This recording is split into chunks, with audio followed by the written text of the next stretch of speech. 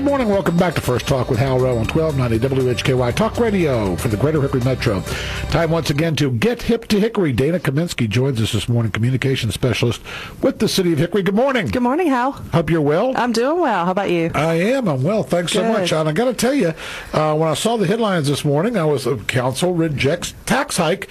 We had a council meeting last night. Yes. So I know that you were kind of going to touch on last night's council meeting because that was kind of, I guess, the big headlines or big. Sure. There was probably a lot of other things that went on too. So I'll let you start wherever you'd like, young lady. Okay. Yeah, I definitely wanted to mention that because last night was a big meeting, and they did the budget was actually presented at the last meeting by our city manager McBarry, who I know you're going to have on after this. Yes. And they presented his recommended budget, and it did have a 2-cent tax increase in it. Now, that was the recommended budget. That was the recommended budget. Okay. And then council had discussions last night. It was open to the public. There was no comment.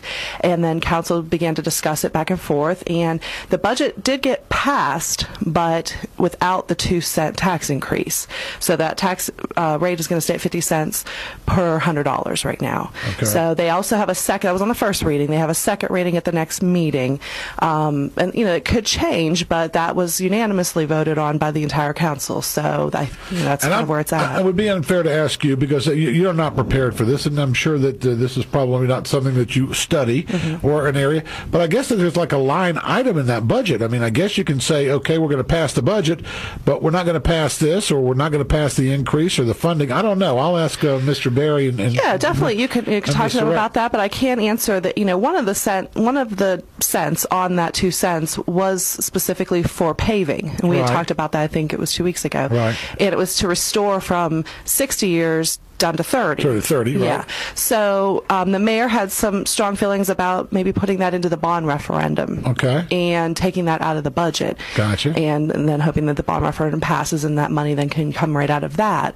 There was some discussion about that. So that's one of those items. Yeah, I didn't know because sometimes I know that a budget has to be passed as a budget, and you pass that whole thing. And then sometimes you have like line items or vetoes that the council could come in and say, well, we like all this part of the budget, but we're not going to budget X amount for this. The budget passes, but we're taking this out. So they have a little bit of, it sounds like to me, a little bit of freedom in there. Council does. They're the ones who ultimately make the decision on passing this budget. But they, Karen Hurley, Warren Wood, and Mick Barry will go back and talk about the budget and get it back to a balanced budget without that 2-cent increase. Without the increase, you got to go back and do that now because you have that revenue, that income, and now you don't have that. Yes. Okay. So there'll be some, of course, work done between now and the next meeting to get that to a balanced budget and do it without that 2-cent increase. So I don't know exactly what they're going to do, except for the paving portion of that and some other things. I'm sure that they knew if it didn't pass with that, they would be able to take hopefully those back out or make some changes to it. It's great that they're coming in this morning. I can ask that question and see how that works. Exactly. More of a question of mechanics there about how that worked just for my curiosity. So I'm sorry I interrupted, but go ahead. That's it. No property tax increase. Not right now. Not right now. Okay, on the first reading. On the first reading, there will be a second reading at the next meeting. Right. But we did mention the bond referendum, so I did want to mention that. Also, at the next meeting, it's likely that that's going to be on our agenda to talk about the bond referendum and actually voting for or against that. That's council's decision again. Right. And they just had a meeting, I think it was last week, I just forget the date, Monday. To talk about the bond referendum with an attorney who deals with bond referendums, about the wording, how does that work, what do you put on a ballot, how do you categorize those things for the voters to understand them, to be able to read them, how many referendums or questions, I guess, do you ask on a ballot?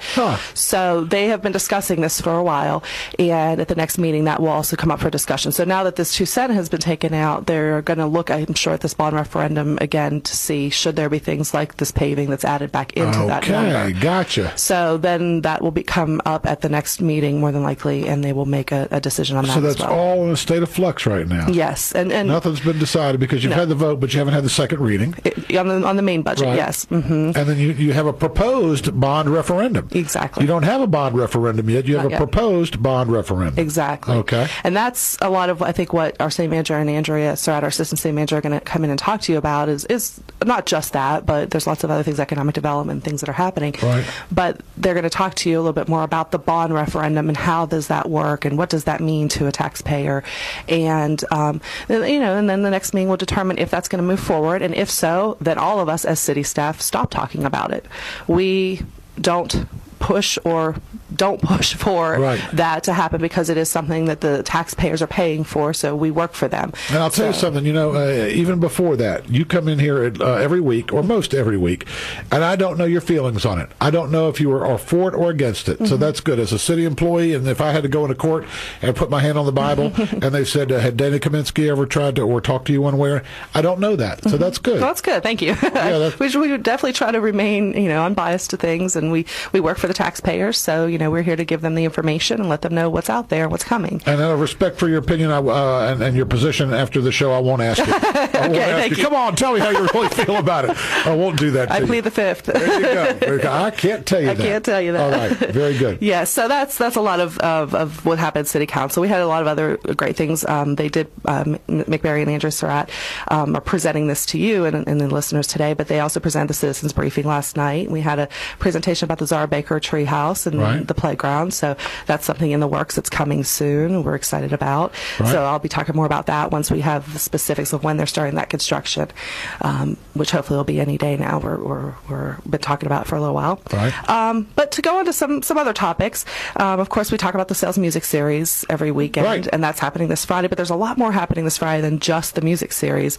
Of course, we have another band. It's Sarah, I think it's Siskind, and Travis Book, who's playing Friday night. But before that, we have the Community Relations Council, and they are doing the Human Relations Awards. Yes. It was a little different this year. They usually do a sort of a little banquet for those people and the winners and stuff. Right. But this year they said, let's combine it with the Sales Music Series and have it right there out in the square, right under the sales. And at 5:15, the Hickory High School Jazz Band is going to be playing. Oh, they're good. They're good. They played at the Swing Under the Stars. Yes, and they are really good. They really are. And they're going to be playing. And then at about 5:50, they're going to do the announcements of the winners. Right. And then right after that, about 6:10 or so, the band's going to come on and play until 8 o'clock. Very good. The Old Hickory Tap Room is going to be providing food for those in attendance while their supplies last, starting at 5:30. So it'll be a nice little event there. Very nice. So we encourage people to come out and just grab their chairs again and come out and see that before the band. And then this Friday, Hickory JCs are starting Hickory Live. That's right. And that's in the parking lot across from City Hall. And that's starting at 7, where our music goes on 6 to 8. Right. And the Hickory Live goes 7 to 10. Right. And Baby Black is playing this Friday for Hickory Live. And it's first Fridays. So it's not going to be every Friday in June, kind of like they've done in the past. It's the first Friday of June, July, August, and September. Right. So it's first Fridays. Just remember first Fridays. First Fridays. Yeah. So we've got that going on. Lots happening. Go ahead. I'm sorry. No, that's okay. I was going to say, I just spoke with a young gentleman who, younger than I am, and he was talking about the Sales Music Series. And he had been, of course, enjoyed the Bluegrass Band that was there. He's not a big fan of bluegrass, but said it was a very good band and it was well attended, and a lot of folks are having fun with that. Yeah, so exactly. it's a lot of people are attending this, and it seems like it's kind of a happening deal. It is. It's a very eclectic group of musicians, too. I mean, you're going to see something different every week. Right. So it's never the same type of music. Last week was the Barefoot Movement, and they're barefooted, and they're young and fun. So, every week is a little different. So, you may not think, I like that kind of music. But you know what? You never know. There's some groups that I'm not, I don't know if I'd like that. But I go out, and then I'm like, I'm pleasantly surprised that I really kind of enjoyed that. It's just a social thing. Get down there, meet and greet, people get watch, outside. have some fun. Yeah, get outside. Yeah, get outside, have a nice time. I love when we have those events up there at Swinging Under the Stars and the Symphony. Just a great overall area just to hang out. Yep. Just get together with your friends. And we encourage people to bring their little snack packs or eat something on the square and just bring their lawn chairs and hang out. There you Dance go. if they want to. There you go. Good time. Exactly. So, also, wanted to let everybody know, we've been talking about the citizens briefing that our city manager and our assistant city manager have been doing. They have been doing this all around the city to lots of different groups, but we had 4 public presentations of this. We do have 2 left, June 5th and June 10th, both at 5:30.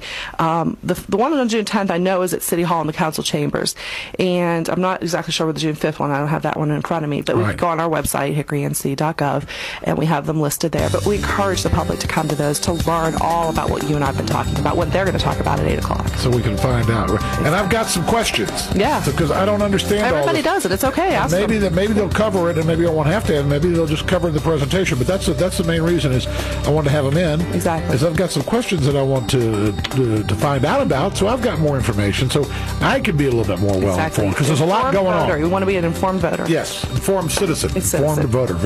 Thank you so much for joining us, Dana Kaminske. You're You're listening to First Talk with Hal Rowe, broadcast live Monday through Friday from 7 a.m. until 9 a.m. on 1290 WHKY AM, talk radio for the Greater Hickory Metro, and also streaming live at WHKY.com. The program you're presently enjoying was digitally captured this